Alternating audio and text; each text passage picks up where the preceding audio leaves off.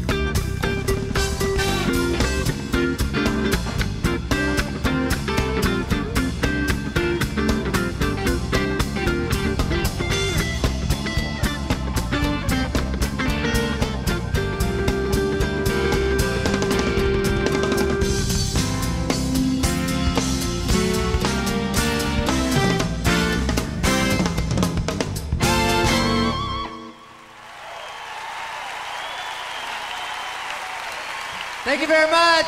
Nice to see everybody.